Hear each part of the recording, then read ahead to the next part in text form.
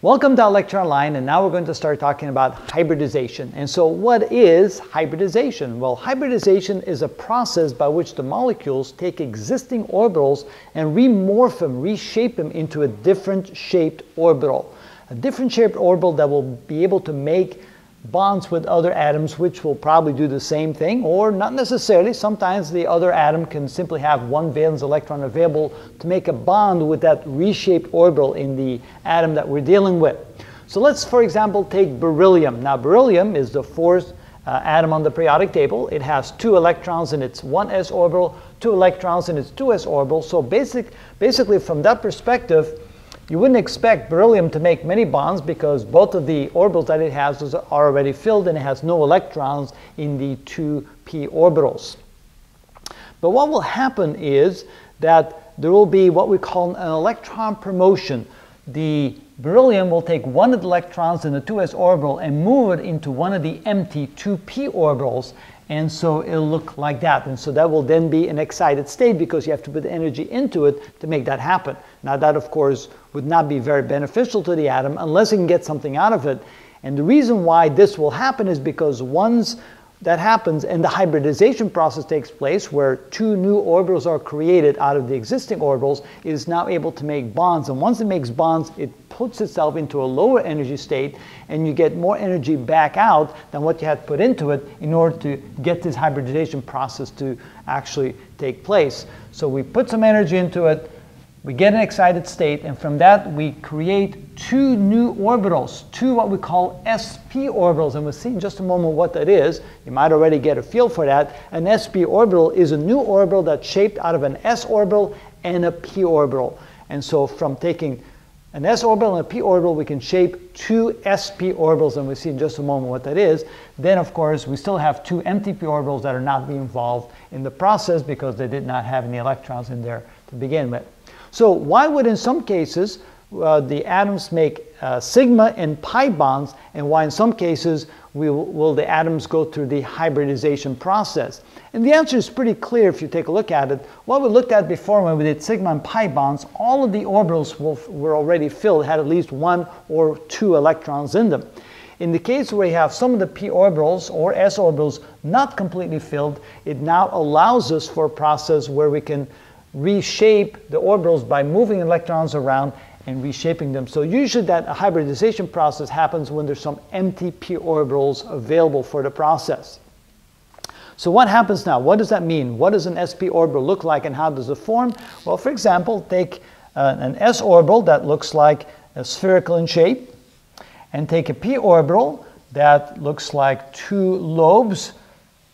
They're opposite of one another like that, so that would be a single p orbital and a single s orbital, and when we bring those together, you can create an sp orbital, and an sp orbital would look something like this, where you have a lobe on one end and a tiny little lobe on the other end.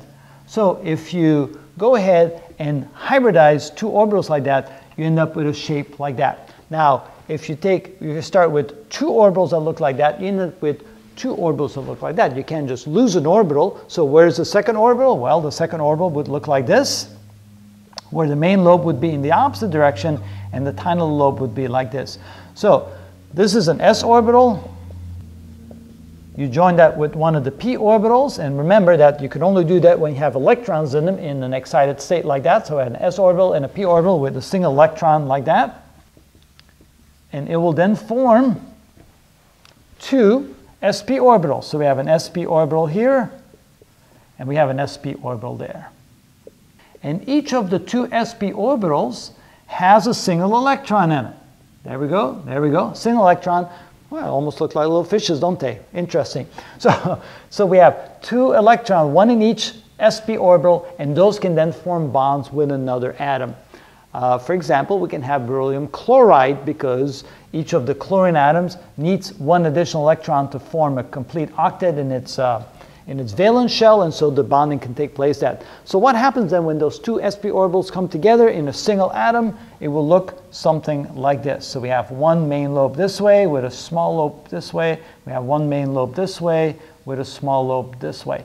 And typically the small lobes may not necessarily be drawn, but you have to realize that they are there. So the vast majority of the time, the one electron will spend its time in this lobe, and the other electron will spend its time in this lobe. So ending up with two new shaped orbitals that are now able to form a bond. So we'll put the one electron in here, put the other electron in there, and now beryllium is ready to start forming bonds with other atoms. So how does beryllium chloride then form? So beryllium chloride like that. Notice that each of the chlorine atoms can take one of its p orbitals because it has just one electron in that. Let me draw what that looks like. So chlorine in the 3s orbital has 2 electrons, and in the 3p orbitals, so this is chlorine, in the 3p orbitals, it has 2 electrons in that one, 2 electrons in that one, and simple 1 electron there. So this orbital, this p orbital from chlorine, can bond with one of the sp orbitals from beryllium, and then the other chlorine, this p orbital from the other chlorine can form with the other sp orbital from the beryllium. And so when we then form bonds, it will look like this. So this would then form a bond like that. There's your chlorine, and so we have that region now with 2 electrons in it. Here we have, let me make a little room here. So here we have the other p orbital from the other chlorine like that, forming another bond like that. And so that's how bonds are made with hybridized orbitals. We change the shape of the orbital. Now, we typically do that as the atom through this process, through this hybridization.